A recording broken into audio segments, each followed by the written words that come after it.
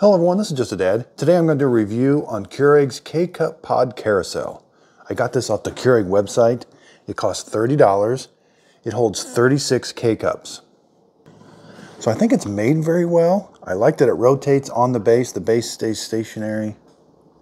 It does have their logo on top. Now it is kind of a bigger one. They do sell some smaller ones that are not made by Keurig on Amazon. So it's about 12 inches high. And it's about a 7-inch circle. But it does look nice. You know, the pods are easy to get in and out. Check out my next video. I'm pretty excited about opening up this mug I got off the Keurig website. And I'm also really excited about this mug. So they're finally going to sell the mug that you see in the picture with your Keurig on the box art.